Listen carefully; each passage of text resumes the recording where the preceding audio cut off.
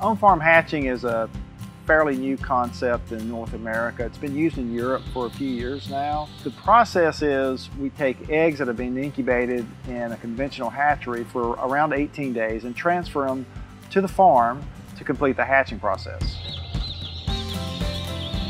It takes 21 days to take a hatching egg to a broiler in a conventional hatchery. Regardless of when the chicks hatch, they immediately have access to feed and water.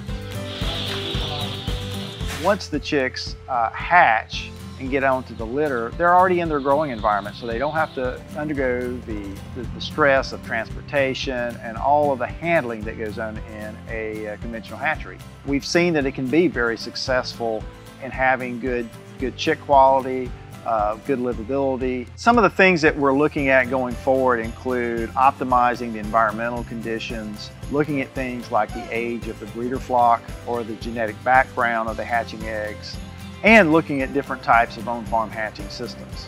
What's exciting about the on-farm hatching system is it can be a complete paradigm shift, and we believe lead to better welfare outcomes for the chicken.